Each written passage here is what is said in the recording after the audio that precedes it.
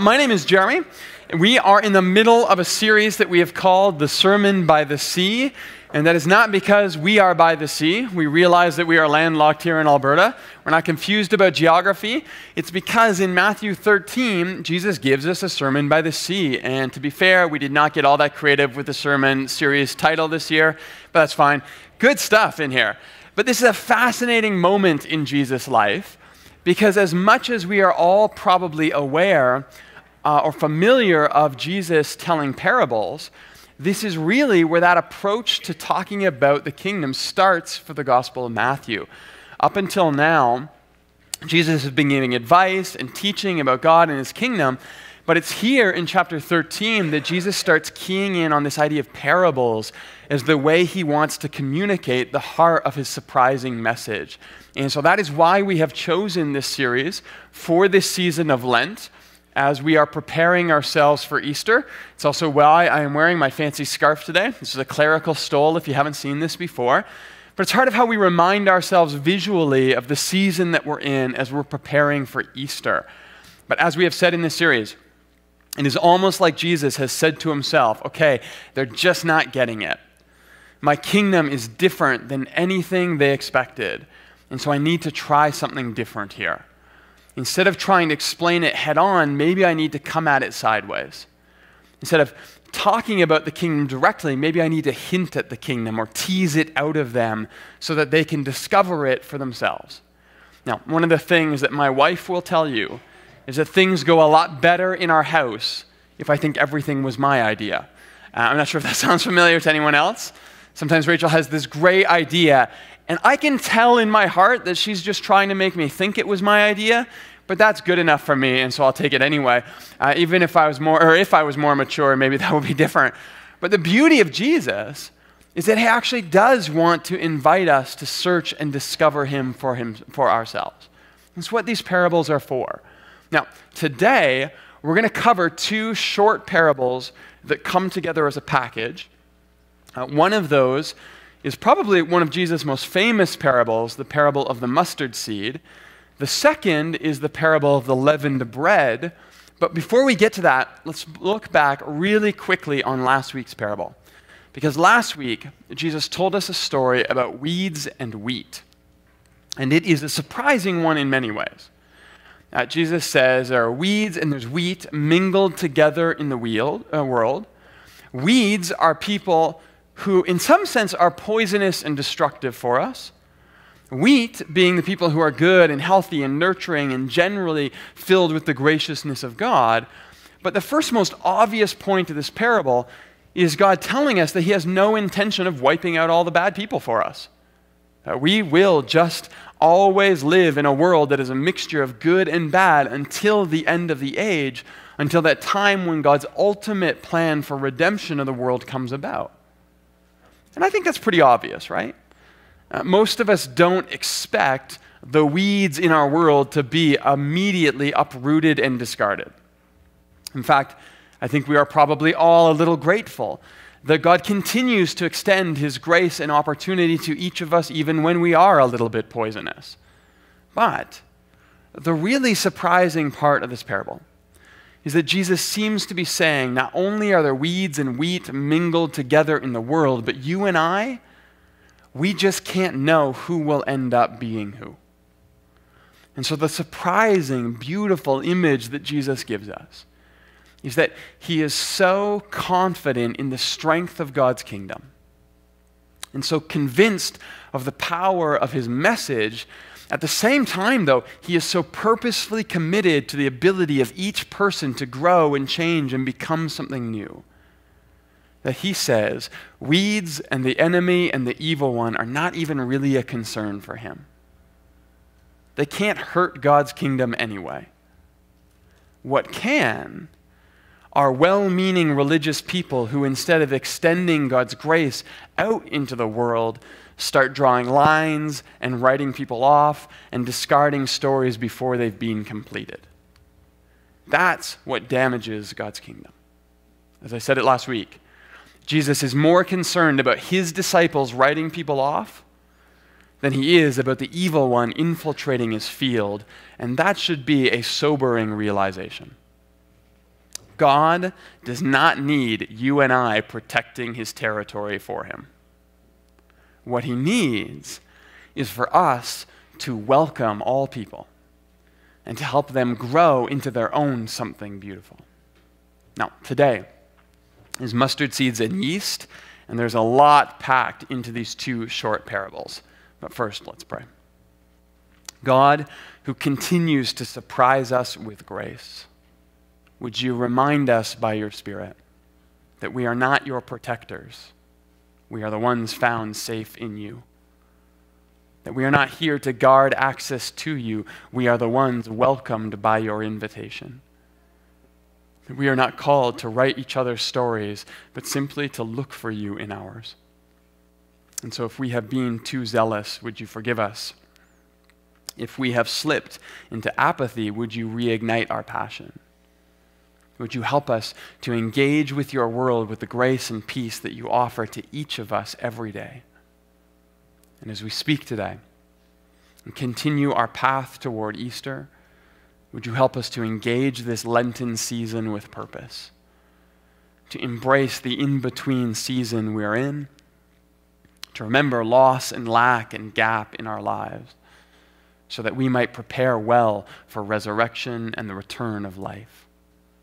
Gracious Father, whose blessed Son, Jesus Christ, came down to us to be the true bread of life, may we live in him as he is in us. In the strong name of the risen Christ we pray. Amen. Okay, here we go with mustard seeds and leavened bread. But before we jump into Jesus' parable here, I think the way that this has been structured for us in Matthew is important, because the explanations for these parables, both the sower and the soil from the first week of the series, and the weeds and the wheat that we talked about last week, those explanations of the parables come later on. They are both sort of set aside just for the disciples. And so one of the things that we looked at last week was where Jesus says, listen, I can't explain kingdom to you. I have to tell it slant. I have to tell it in a way that you get it for yourself. Now, once you do, everything will make more and more sense. But if you don't get it, and if you can't wrap your head around this new way of thinking, then the more I talk, the more nonsense it's going to sound like. And so because of that, it's almost like Jesus puts the invite out there for everyone. He tells the parables to the crowd, but those explanations, those are reserved for just the people who get it, just the people who seek him out and start asking deeper questions of him. And so when you read through the Sermon by the Sea in Matthew 13, if you want to experience the sermon as it was given to the crowd, it's almost like you need to skip over the explanations that Matthew has included for us, because those were just for the disciples. But what that does is it helps to connect one parable to the next. That's how the sermon flows, story after story after story without any interruptions. And what that does is it connects the parable of the mustard seed that we're looking at today much more closely to the parable of the weeds from last week. In fact, in the text, it follows right after it with the explanation of the weeds coming later on after the crowd has left. And so what's important about that is to realize that the mustard seed parable is a direct follow-up to the story we talked about last week. Now, in the story of the weeds, Jesus' point is, your job isn't to judge. I'll look after that. You tend to the field, care for the people around you, and hope the best for them. But even if the crowd gets that, and even if they are on board with Jesus at this point, what is still the probable question that's in the back of everyone's mind as they stand on the shore listening to Jesus talk about weeds that are bundled up and thrown in the fire? They're still saying to themselves, right, not my job to judge. You got that, but it's okay because God will get them in the end. Right? The bad guys, as I define them, they're still going to be bundled up and thrown in the fire. Am I right? And Jesus doesn't want to leave us lingering in that moment. And so in verse 31, he tells them another parable. The kingdom of heaven is like a mustard seed which a man took and planted in his field. Though it is the smallest of seeds, yet when it grows, it is the largest of garden plants and becomes a tree so that the birds of the air come and perch in its branches. Now, the NIV here doesn't include birds of the air, but it's there in the original language, and I want to talk about it later, so I just figured I would include it now. All right? Next verse. He told them still another parable. The kingdom of heaven is like yeast that a woman took and mixed into about 60 pounds of flour until it worked all through the dough. So, it's Matthew 13, verses 31 to 33. And remember here, Jesus gives no explanation for these stories. And so, if you can imagine standing there in the crowd, this would seem a very strange sermon. But let's start with the mustard seed. Because as short as this parable is, there's a lot going on in this image.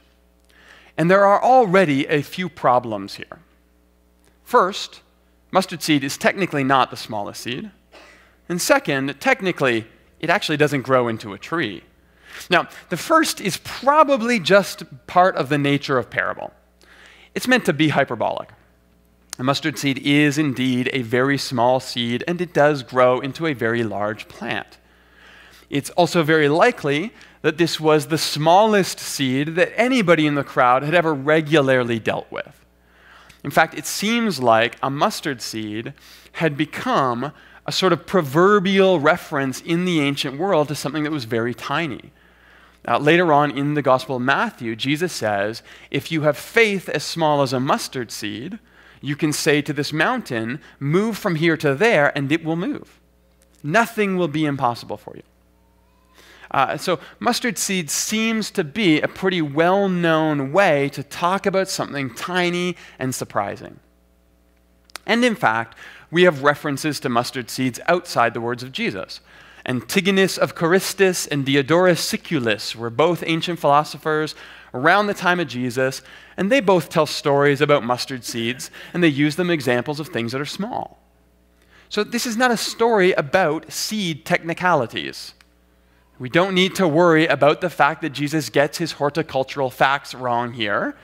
This is a story about contrast, right? And I've actually heard people try to discredit the Bible by pointing to this verse and saying, see, the Bible is wrong, Jesus gets it wrong, he doesn't even know about seeds, how can we trust him for anything else? Almost just as ridiculous, I've seen people try to come up with bizarre gymnastics to argue that Jesus actually was right and mustard seeds were the smallest seeds. But spoiler here, they're not. Mustard seeds are small. Tobacco seeds are smaller. In fact, the seeds of the epiphytic orchid are the smallest. Over 1 million seeds are packed into a tiny single seed pod of an epiphytic orchid. It's actually pretty incredible. But that's not really the point, is it?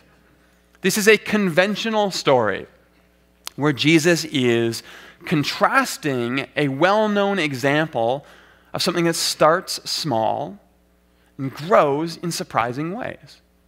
You get it?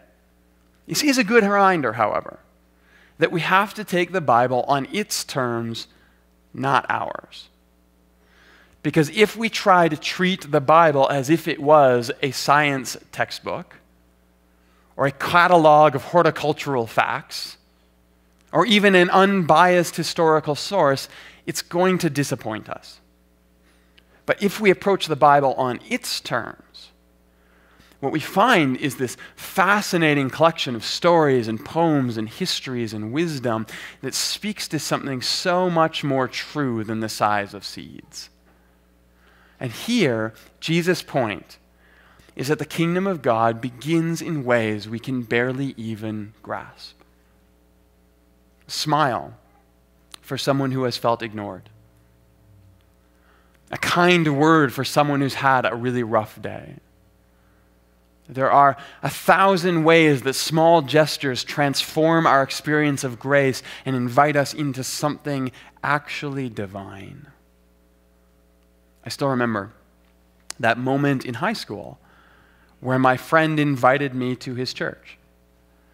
And I had known him for years, but I had no idea he was into Jesus.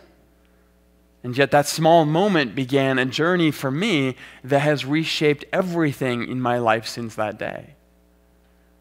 If you have ever felt the profound impact that a small moment of kindness can have, you know what Jesus is talking about here.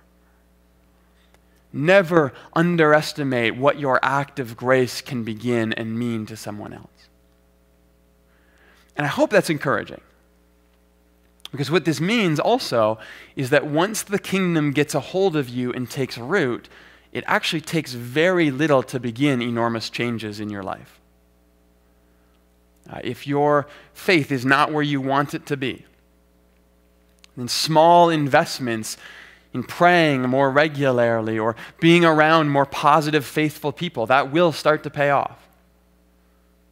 If your marriage does not seem to be what it once was, then small, loving, kind, generous gestures done with intent, they will change things over time. The best things in this world come from a long obedience in the same direction. But it's actually the second problem with this parable that is far more fascinating to me. And this one is almost surely intentional on Jesus' part. Because this is what a mustard plant looks like. Now, they are big plants, and they do grow rapidly, and so they are an apt contrast to the smallness of a mustard seed. And in fact, they are pretty unruly plants. They often grow to between 6 and 15 feet tall if left alone. They get quite big. If you have ever had a lilac in your yard, you'll have an idea of how these types of plants grow. If you let them, they will take over everything. Our last house was overrun with lilacs, which were beautiful, but hard to contain. A lot like me. That's a joke. But we had these beautiful lilacs in our yard that I spent years trying to kill because they were planted in one part of our yard on the side of the house, but they had sunk their roots all through our lawn. And they'd actually sprung up on the other side, and they were choking out a tree in our front yard that we also wanted to grow. And so I spent years trying to get these things to actually die and stay where I wanted them to be. Eventually, if you give them time, mustard seeds and lilacs will even start to develop a thick trunk-like base that looks something like this. Now, even still, a mustard plant is not a tree. Now, in fact, last week I mentioned the rabbinic book Kalayim. So in the Midrash and the Talmud, which are Hebrew commentaries on the Old Testament, there is a section called Seder Zeraim, which means the order of seeds. And in Seder Zeraim, there is a book called Kalayim, which means mixture. And in that book is a commentary on the passages of Leviticus and Deuteronomy that have rules about when and where different seeds can be planted together. Now, last week I brought it up because the rabbis said that the weed zonin and the plant wheats could be planted together, just like we saw in Jesus' parable. Today, it's important because the rabbis actually talk about mustard seeds as well. And they forbid a mustard seed from being planted in a garden. And here's why. The problem with a mustard plant is they are just so unruly. It's hard to keep them contained. And so what happens is you plant them and they end up creeping all across the garden, and that constitutes mingled seeds, which are a no-no in Leviticus. So you've got to keep your mustard seeds separated. Point being, mustard plants are not considered particularly noble in the ancient world.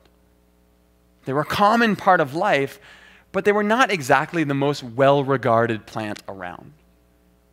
And so, as familiar as we are with this parable, it would have actually been quite surprising to hear Jesus compare the kingdom of God to a mustard bush.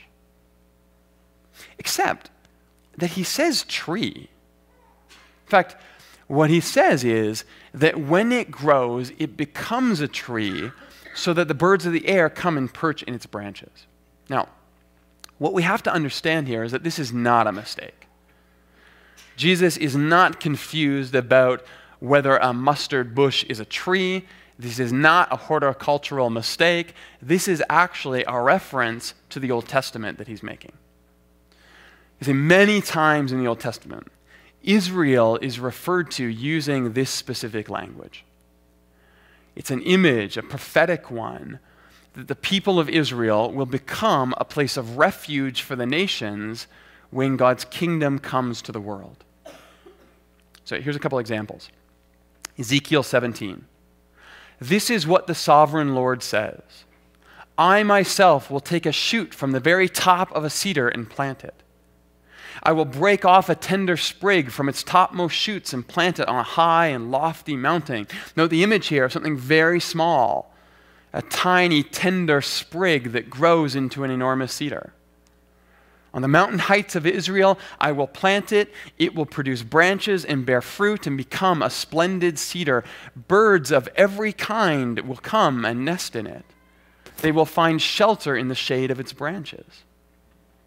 Daniel chapter 4. I looked, and there before me stood a tree in the middle of the land. Its height was enormous. The tree grew large and strong, and its top touched the sky. It was visible to the ends of the earth. Its leaves were beautiful, its fruit abundant, and on it was food for all. Under it the wild animals found shelter, and the birds of the air lived in its branches. From it every creature was fed. So these are well-known and beautiful images of the kingdom of God in the Jewish scriptures. These are images that were deeply embedded in the Jewish consciousness. And these were images that the Jews had come to associate with themselves.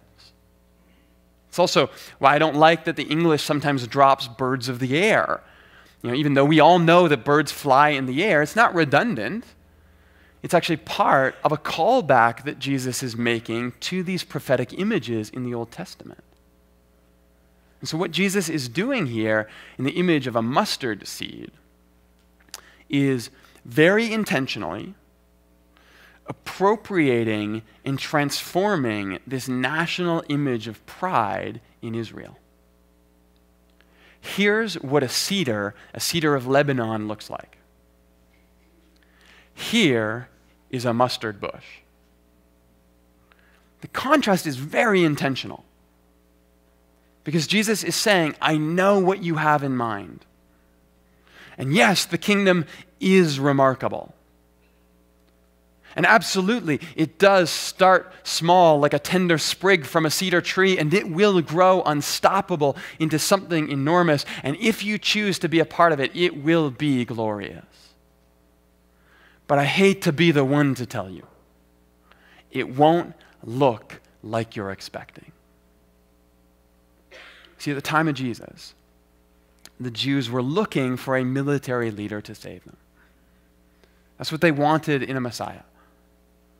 Someone to lead them back to power to make them great again.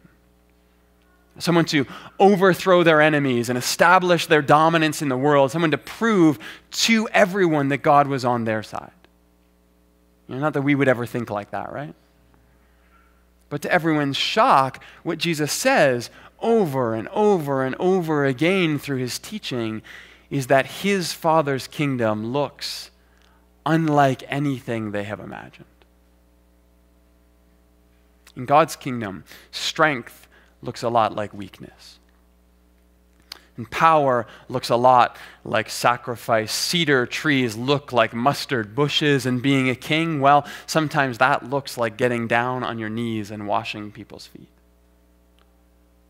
And Jesus seems to be saying that the true kingdom of God is scruffy and scraggly and has a tendency to show up in the places you least expected it to be.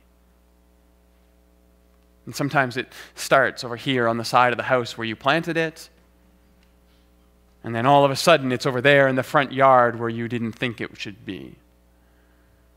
And it's crept past the boundaries you put in your garden, and it's showing up in places that, quite frankly, it shouldn't be. Because the kingdom of God is a little bit mischievous in Jesus' imagination.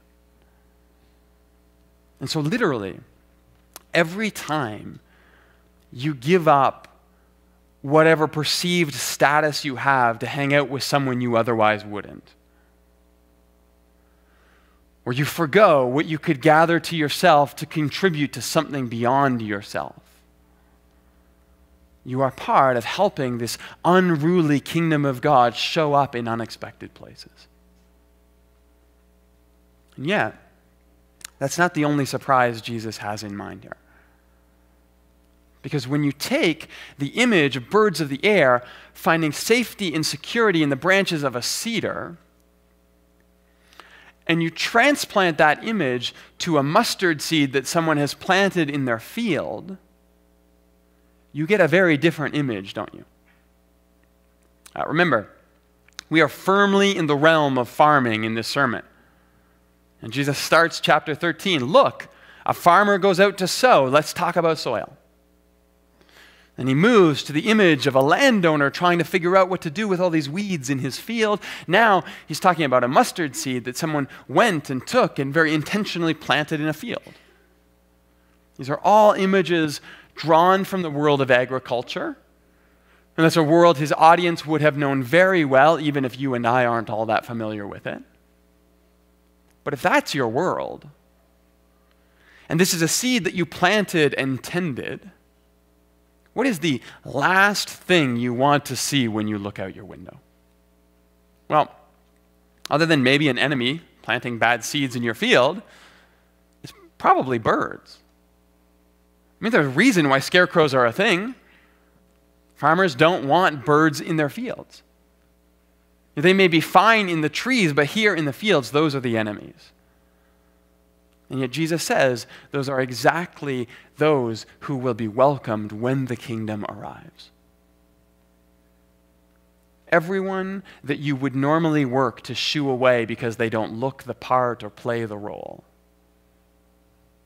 Everyone who doesn't meet our expectations of a kingdom guest, that's what the kingdom was built for. And so in 2 short verses, Jesus has taken this image of the kingdom and flipped everything upside down. And he has said that the true expression of the divine in the world starts so small you can barely notice it.